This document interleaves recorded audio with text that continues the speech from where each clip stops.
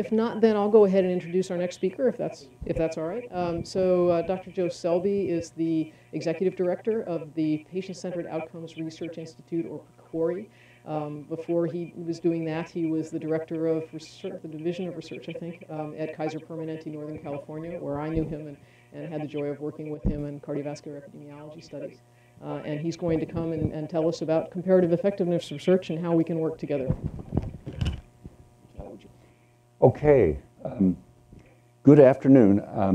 I want to thank Eric and Terry and NHGRI and all of you for the invitation to be here to introduce you, if you haven't already met us, to a non-federal organization, but created by the Affordable Care Act and a substantial funder of research, nothing in comparison to NIH, but yet larger than most other non-federal funding agencies. And the point that I bring to this meeting and this audience is that PCORI, for a variety of reasons, sees a very special interest in funding research of a certain type that is directly related to the concerns you have, that of genetic therapies, genetically directed therapies, and genetically derived diagnostic tests and risk prediction markers for several reasons. I'll say also that my being here grew out of a meeting that we had at PCORI. Eric and Terry and Jeff Ginsburg visited us in late June, and we decided that I should come and tell you a bit about what we're up to. And also, they also invited me at that time to a meeting of Ignite, which we attended last week just, and found a lot of enthusiasm there, because of the somewhat more clinical end of the spectrum of the work that Ignite does, they found a lot in common with us. Terry, I'm really glad I was here for Terry's talks for two reasons. Number one, I got a much better understanding of the mission of NHGRI and of your, out of necessity in some ways, your tendency to study genomics, genetics in the broad view rather than the disease-specific view. And and now I understand the challenge you face with the other, whatever it is, 30 plus institutes. So. And I asked myself for a minute whether we really had that much to talk about, because I think we pretty much are going to be on the on the one disease at a time focus. But as I followed through Terry's presentation, she came to a number of items, bullets that I said really would be in PCORI's wheelhouse. One thing I learned was the notion of bed back to bench research. I think that's something I say all the time, although I didn't have a phrase like that for it. The notion of being interested in coverage with evidence development, that, just to give you a clue, that is right at the center of what we'd love to be funding. And the other bullet that you put up was about identifying the outcomes that matter to patients. So because we are the Patient-Centered Outcomes Research Institute, we've sort of hitched our wagon to the notion that patients have questions of their own. So today I want to introduce PCORI, define CER, PCORI style, and tell you a bit about PCORI funding mechanisms. I want to then elaborate a bit on our interest in supporting comparative effectiveness research in precision medicine. And finally, PCORNet got mentioned before, but I want to say a bit more about PCORNet as a piece of the national infrastructure potentially. So from the Affordable Care Act, our purpose is to assist patients, clinicians, purchasers, and policymakers in making informed health decisions. And we do this through conducting research, through synthesizing research, and through disseminating research findings. So all three of those activities, but we've come to think of ourselves as the stakeholder-driven Research Institute. The one that stakeholders that can't get their questions answered elsewhere would turn to. We put a lot of time, effort, and resources into engaging with the whole spectrum of researchers, from patients right up through payers and the research community, policymakers and the research community to get the questions, just as Terry said, to get the questions and identify the outcomes that matter to those groups. We require them to be involved in the studies that get done. And why might I wind up here rather than at some other broadly directed institute at the NIH? Well, the legislation went on to tell us that our research ought to be designed to look for the potential that there are actually differences in how healthcare, in the effectiveness of healthcare, treatments, services, and other items in various subpopulations defined by age, race, gender, ethnicity, presence or absence of different comorbidities, and genetic and molecular subtypes. So we are told right in the legislation to pay attention to what we typically call treatment heterogeneity, that something works in some people and doesn't work in others. Our further thinking has gone beyond that, which would really be an instance, I think, of bedside back to bench, observing treatment heterogeneity in clinical populations, to helping to identify for individual patients what the best treatment option would be for them. And there, genetic testing and genetically derived therapies would be really high on the list of items that patients could use information about. And one of the interesting things is that we are constrained to funding a type of research called comparative clinical effectiveness research. And so that means we don't typically fund epidemiologic studies, even studies that look to define causal relationships. We're not the institute to identify the relationship between genotype and phenotype, for example. We are sort of stuck with the paradigm of comparing two or more options in the area of screening, diagnosis, or treatment for outcomes that matter to patients. So the comparisons need to matter to patients, so this has to be something they're currently considering, and the outcomes need to matter to patients. That typically just means we broaden our range of outcomes, and sometimes we cut out some of the intermediate outcomes that cost additional money to collect. We go for simpler studies, but in general, we have probably a broader range of outcomes than many trials would have. Our research needs to be conducted in real-world populations and settings, and as we've already said, it needs to attend to differences in effectiveness and preferences across patient subgroups. One important point, though, is that when we're comparing these two or more options, some people think we actually have to have two different active options, like screening with this test versus screening with that. No, it can very clearly, in our view, be screening versus usual care. It could be screening with a genetic test versus the usual clinical prediction algorithm, for example. That would be another one. But it can sometimes be screening or diagnosing or treating compared to not screening, diagnosing, or treating. So we have three mechanisms right now, and I think this is what we're going to have for the next 4 or 5 years. The broad announcements are like R01s at NIH. They're about $500,000 in direct costs a year. They tend to have a limit of 3 years. We have a little flexibility there. Any clinical area that an investigator brings to us, as long as they persuade us that it's important to patients, that it is CER, that they've got patients and stakeholders engaged, and that it's likely to change practice, we'll take it up. We've funded about 275 of these studies to date. So these are our most clearly investigator-initiated line of research. The next are targeted. So this is sort of at the other extreme, really, where there's a single clinical area, really, with some fairly narrow questions. There may be 2 or 3 questions, and we may fund a cluster of 3 or 4 studies. Much larger amounts are put on the table. We've put as much as, I think right now we've put as much as 30 million, but we are preparing to put as much as 50 million onto the table for a single set of projects. So big funding. I'll show you the targeted funding questions to date. And then there's something that's a bit in between called the pragmatic clinical studies. So In the process of identifying our targeted announcements, we identify other high priority topics that we don't issue targeted announcements on. Rather, we put those topics on a list, and that list is about 25 topics long now. And we issue a pragmatic announcement, pragmatic clinical studies announcement every 6 months, and fund grant awards that are up to about $10 million in direct costs. So they can be large as well. This I just want to show you.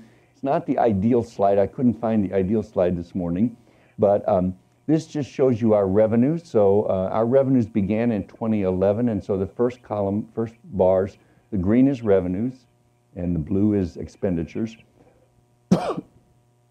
If there's any, oh, okay, well, I'll just keep coughing then. That's all right.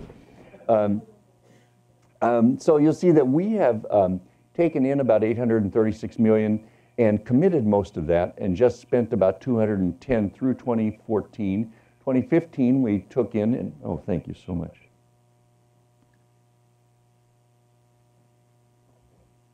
We bring in about $400 to $500 million per year. And our spending necessarily lags a bit because we can make multi-year commitments, so we don't have to spend every penny we bring in each year. The spending is estimated to peak in 2017, and you'll see that the money stops coming in right now in 2019.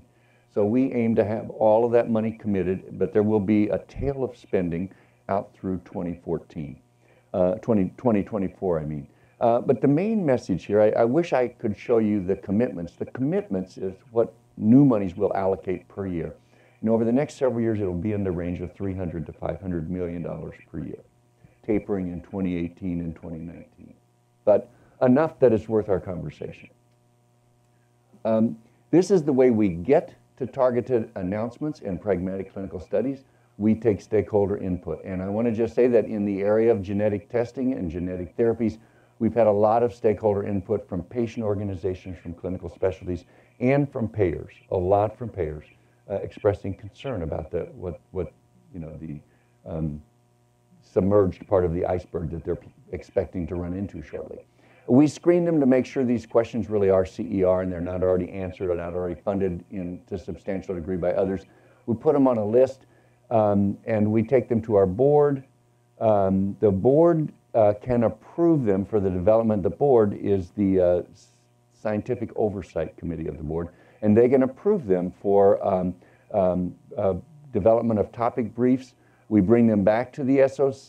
They approve them for advancement to the advisory panel.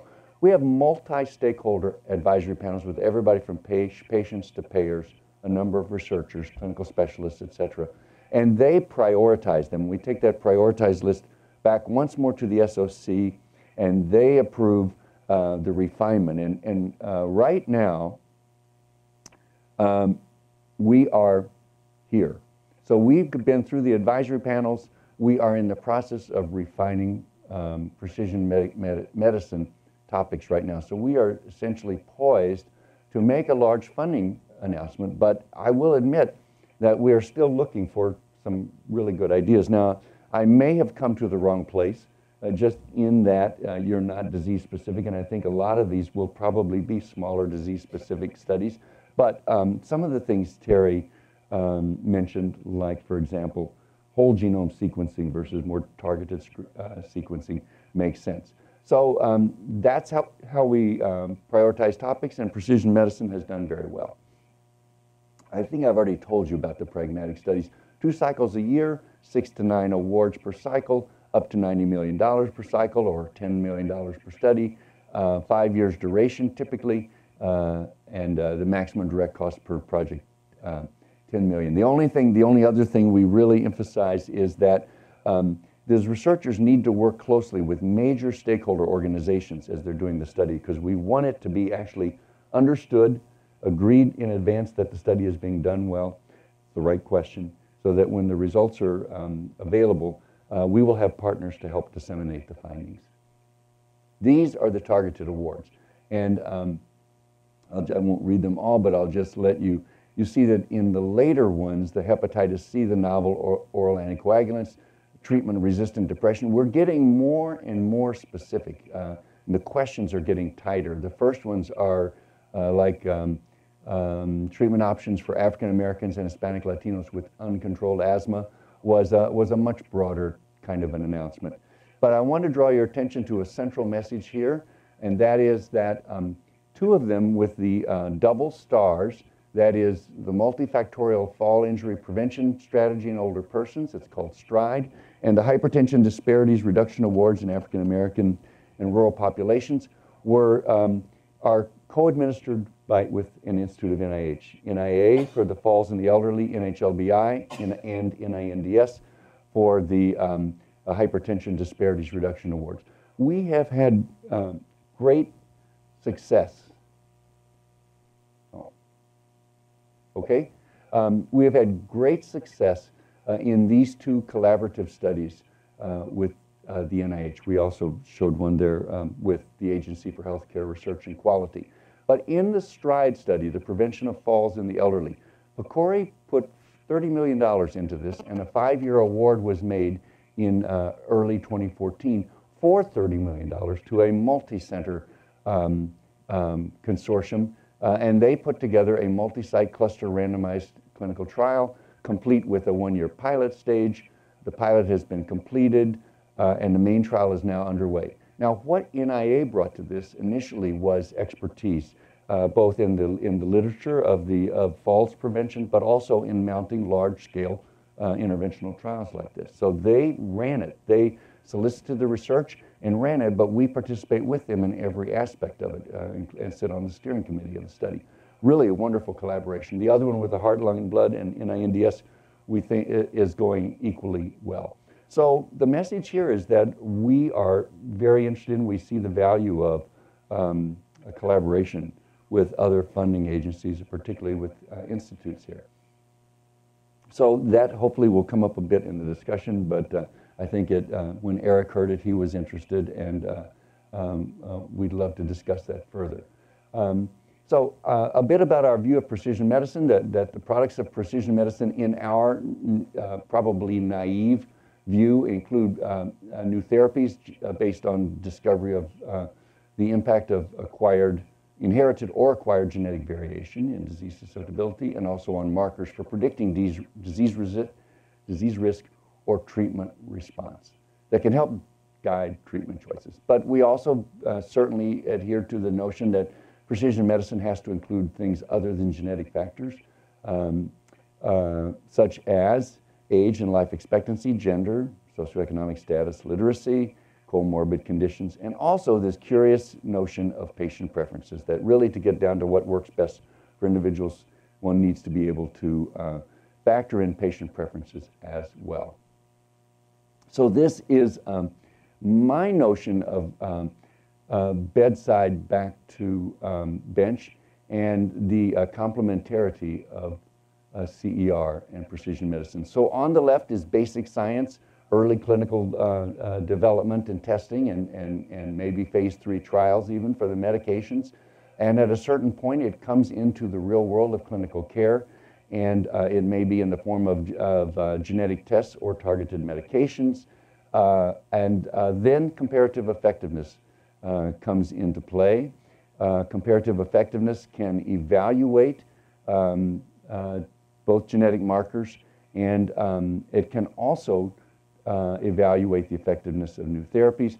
But in addition, if you do comparative effectiveness the way we prescribe with attention to treatment heterogeneity, it may identify some of those clues that lead one back to the laboratory.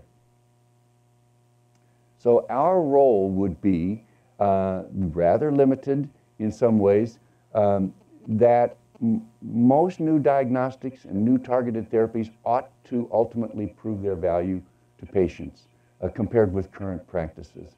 I paused for a minute when I saw the marker for Stevens-Johnson syndrome, that 44 of 44 people had the allele, and I said, would I really stick to my guns that we needed an effectiveness trial there? And I think I wouldn't, but we know that most genetic tests don't pan out quite to be quite that predictive. But comparative effectiveness research is typically needed when new therapies appear and propose to replace current standards.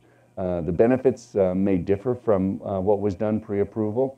The adverse effects may have been too rare or distant in time to be detected pre-approval, and ongoing efforts are needed to identify those patient subgroups who do benefit, those who don't. And predictability is also not the same as effectiveness. I sometimes run into people that don't buy into this, and my caveat about Stevens-Johnson syndrome holds here, but inaccurate prediction can certainly cause harm, and the utility of the new test might need to be compared with current prediction tools. Although I did, at the Ignite meeting, you'll be pleased to know that I was corrected. I suggested that sometimes clinical prediction rules are just as good, or that genetic tests don't add anything to clinical prediction rules. And somebody pointed out to me that that might not be quite the right question, that if the genetic test was simpler to administer than a complex clinical prediction rule, I might have asked the wrong question or used the wrong gold standard in evaluating the new genetic test. So I learned from that exchange. We've conducted a landscape about whether, a landscape review about whether it's time for comparative effectiveness research in precision medicine.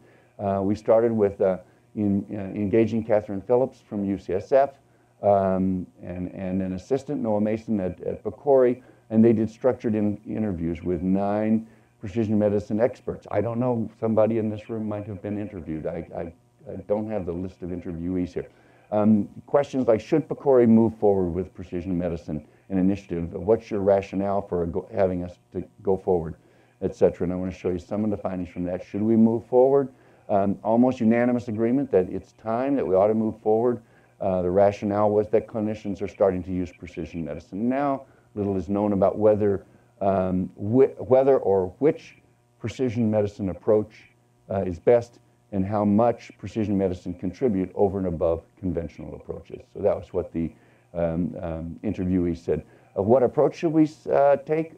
We should do a scoping review and limited outreach to stakeholders, avoid systematic reviews and other time-intensive activities, get on with it. Issue a relatively targeted funding announcement. We call ours, no, this is the usual. We usually call ours PFAs, but issue a relatively large targeted funding announcement, not completely open, although there was not much consensus about what the studies were that we should pursue. Which types of studies? A slim majority favored CER study of specific interventions. There was some support for infrastructure development and quite a bit of support for studies of supporting patient decision-making about these. Little support for method studies in this area, and little agreement on the specific topics. One person's top priority appeared to be another's lowest. Some support for concentrating on chronic conditions other than cancer, on population screening, cancer got back in, pharmacogenetics, and infectious diseases.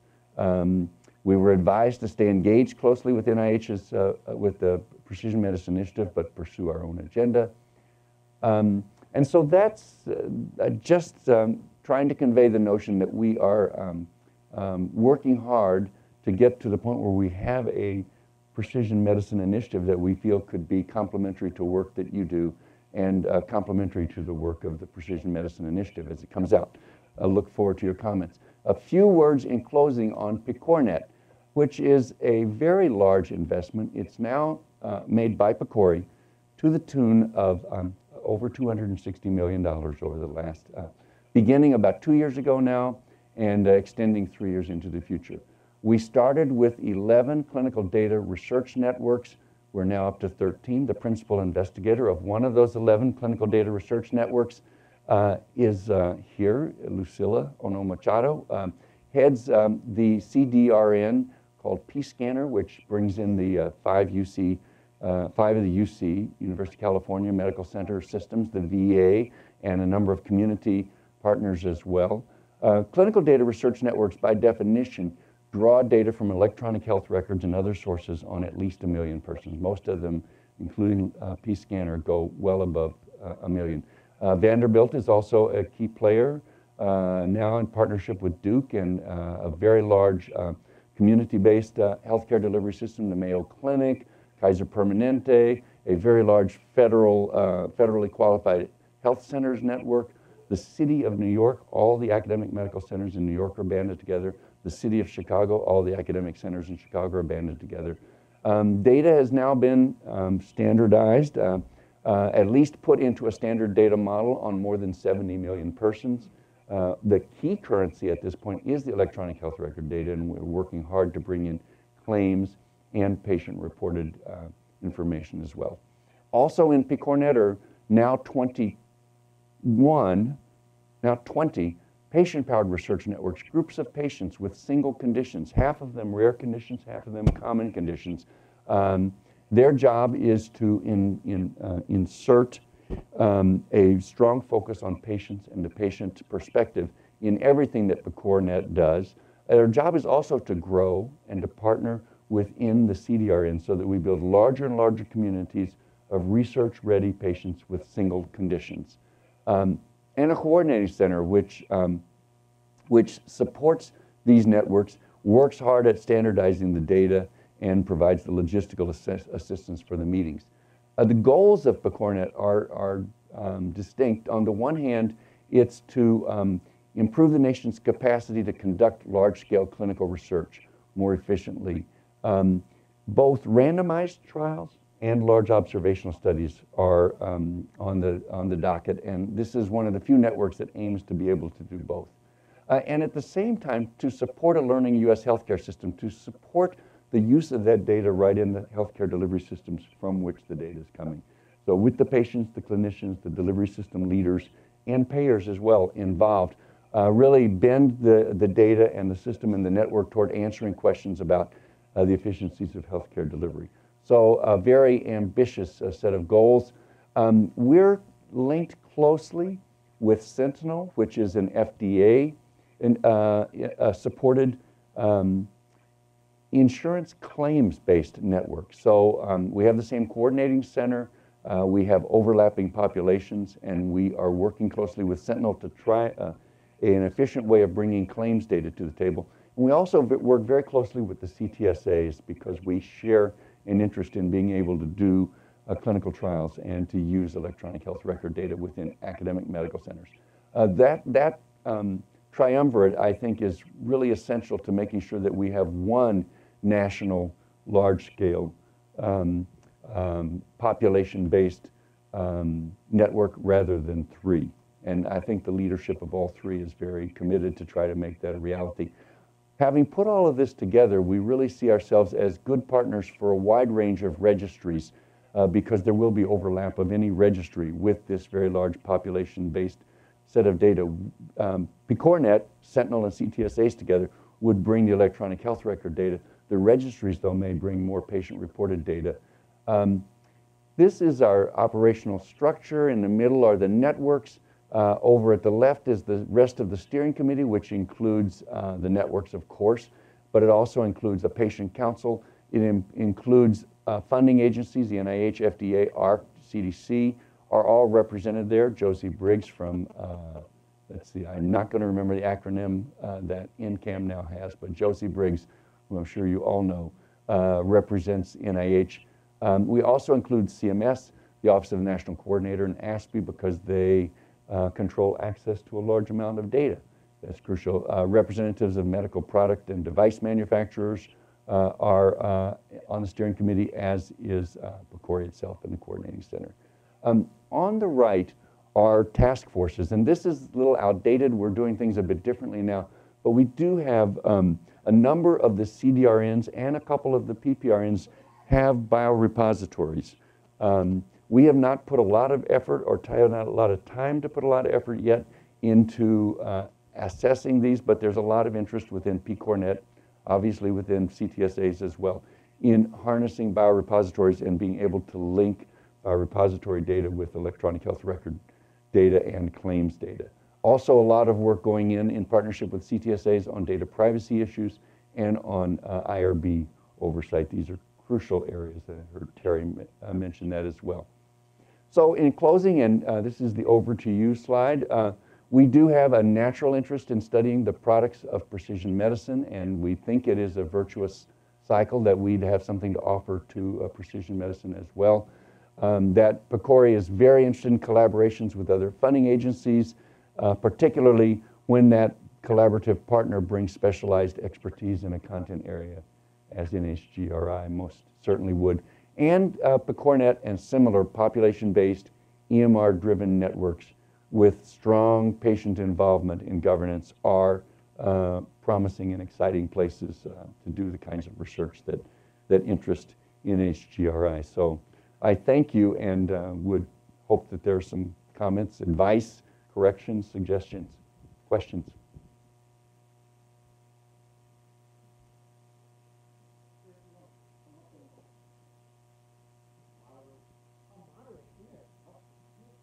Or immoderate, if you. I had.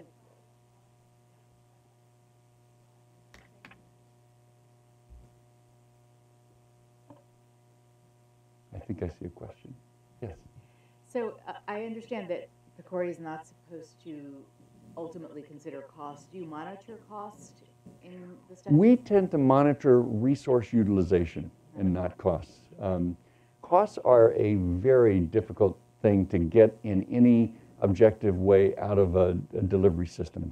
Some delivery systems have a database that has costs in it, but what those costs mean and how that compares to costs in another setting are almost, they're predictably inconsistent in extreme ways. So if one collects all the resources that are used and maybe adds to that an assessment of patients for their out-of-pocket expenses, you can then apply standard costs and really compare the total consequences of a treatment decision in one system versus another. So for a variety of reasons, we don't measure costs, but the biggest one really, honestly, is that the data are not particularly useful. But you monitor resource utilization. But we definitely monitor resource utilization. In theory, one could back out cost. Well, that's what we recommend, that in fact you standardize, you apply standard costs so that you can really, so that you really have a meaningful comparison between how things are done at UC San Diego and how things are done in Kaiser Permanente. I can tell you that Kaiser Permanente's cost database, from 27 years there, it really doesn't mean anything in terms of that you would be interested in knowing. It doesn't mean anything about what they really cost. So we had initially, and I'm not sure the message got to Dan and Bob, we thought maybe you guys might want to be commenting on this, so I might ask you to comment when you have a chance. But I might also ask, while you're thinking of that, one of the major cultural icons of NHGRI is data sharing, and so we're very strongly into that. And I was just curious what approach you guys use to data sharing. So we are, in fact, working with that at the board level now. So not just about PCORNet, but about PCORI-funded studies in general. We want to position ourselves near the front of the open science movement in general. We also are a small agency, which is good in some ways. We don't have tens of thousands of awards like the NIH has, so we don't have to go back and talk to tens of thousands of awardees or break the news to 1,000 per cycle. We want to do it in step with other agencies, but we are working on it now. We will have an open science policy, and it very definitely will have data sharing as an expectation. Not always brought to fruition. It will be basically data sharing if data are requested. We couldn't afford to capture and store all the data from every study, but we want people to be prepared, and we will provide some resources for awardees to prepare their data for sharing, which means get the protocols ready. We really actually do want I'm quite sure part of our policy will involve making protocols publicly available and then sharing the data upon request and in selected studies. And that will then, PCORNet is also working on its policy, but it will be consistent with PCORI's.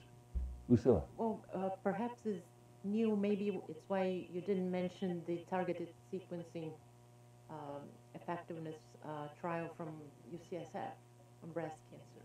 I think that's one that most relates to this group.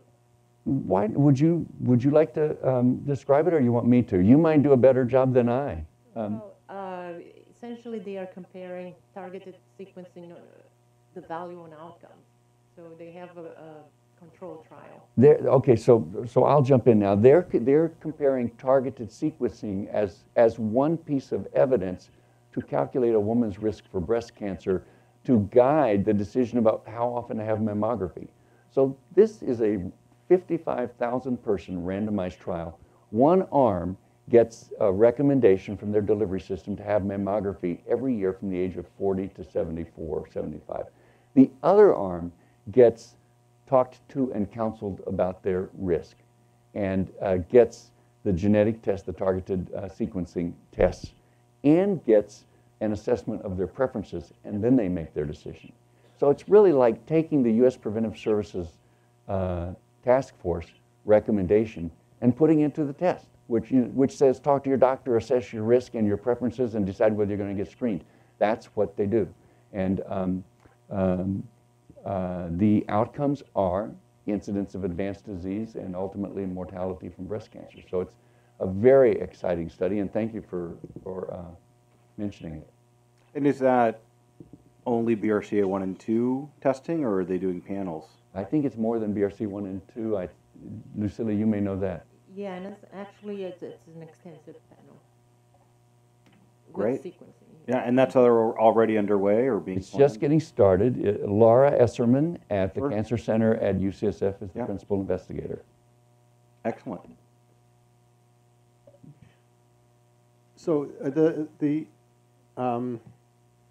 one of the questions that always comes up, at least in my mind, is what is it that PCORI is funding? So are you funding the sequencing, for example, in that particular? Is that part of the budget, or is the sequencing viewed as?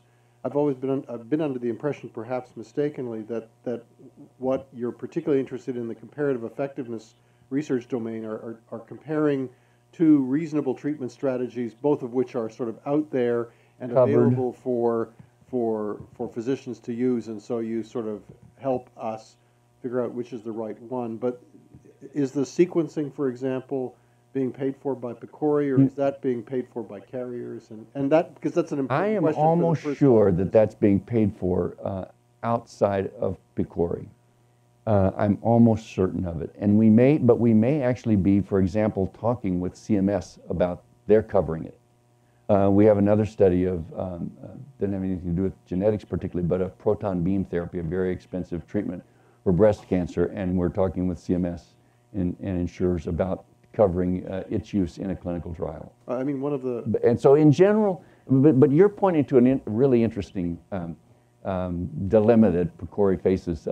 You'd think that perhaps we really are studying only 2 approved treatments, both of which are already covered by insurers. But that really doesn't answer many of the most burning questions. And we're really driven and we're pushed towards questions. Hepatitis C was a big area. We need some post-marketing outcome studies of hepatitis C, both one drug versus another, and also screening versus watchful waiting, or testing, treating versus watchful waiting. So we are pushed towards a type of comparative effectiveness research, which really is effectiveness. It's the real world, but it's not necessarily 2 treatments, both of which are already standard practice.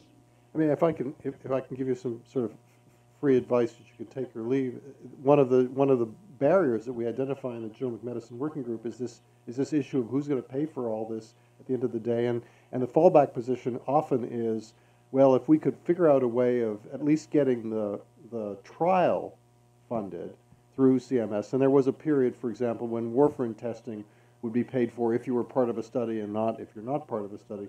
So it seems to me that you Yes. have the opportunity to help us figure out what's going to be effective, and not by negotiating with CMS or other payers to help us compare two treatments. It also, that's one comment, take it or leave it. The other question I had was, in that breast cancer study, what's usual treatment? What's the usual care arm? Yeah, is there a usual care The arm? usual Because it care sounded arm like is the both of those were recommendation to have annual. No, I think they... annual. Annual, yes. And That's not, You know, I think that because they're, and I'm not familiar with it enough to tell you the ins and outs, but my suspicion has been that their fear was that if they did it every 2 years, and they showed no difference, somebody'd say, yes, but certain women should have it every year. And so, Other comments? Oh, Val, yes. Maybe I misunderstood or didn't quite get this, but you mentioned as a potential barrier with collaboration with NHGRI is the fact that you usually focus on single disorders. well, we typically focus on clinical questions, and clinical questions often express themselves in the form of, you know, an endocrinologist asks about a question in patients with diabetes, et cetera, oncologist, et cetera. Yeah, well, I just wondered there what the kind of the definition of a single disease was in light of the genetic heterogeneity of most disorders, and that would seem to be a great area where NHGRI and PCORI could interact. Well, I mean, I'm persuaded, and I want to be persuaded, and I am that there are areas where we could find overlap of interests beyond just single disease studies or single heterogeneous disease studies. And then the other thing, in my experience of writing grants to different NIH institutes, is one thing that they don't seem to like to pay for very much, at least in my experience, is phenotyping of patients and different cohorts. And I wondered if PCORI has interest in that, which would greatly help some of the genetic heterogeneity issues and how they relate to the clinical care. It is a good question. I don't have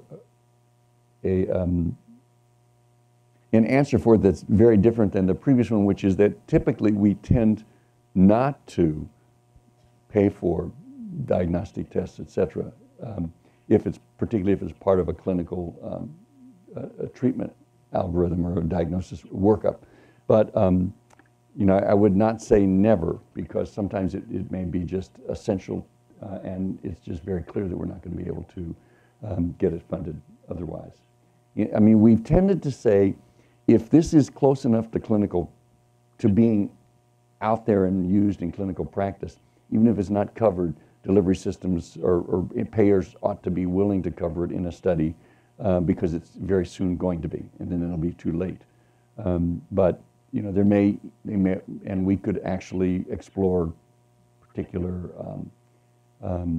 questions where that might be a part of the question. Could we? And we'd have to work with you on it.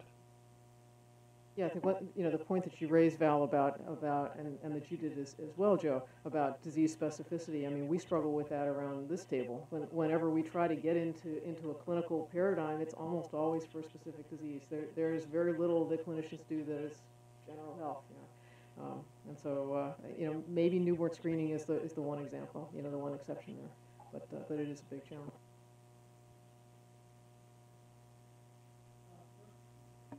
So I've been looking at your the PCORI website, and there's a task force on biorepositories, and so I'm wondering about the biorepository work that's going on within PCORI. Is that just for in-network groups? That's a PCORNet task force. Okay. Yes. And it's headquartered at Duke. And as I said, it's been fairly quiet, but I think it's going to pick up rather abruptly in the next few months. And those samples then would not be accessible to outside researchers? At this point, the answer is no.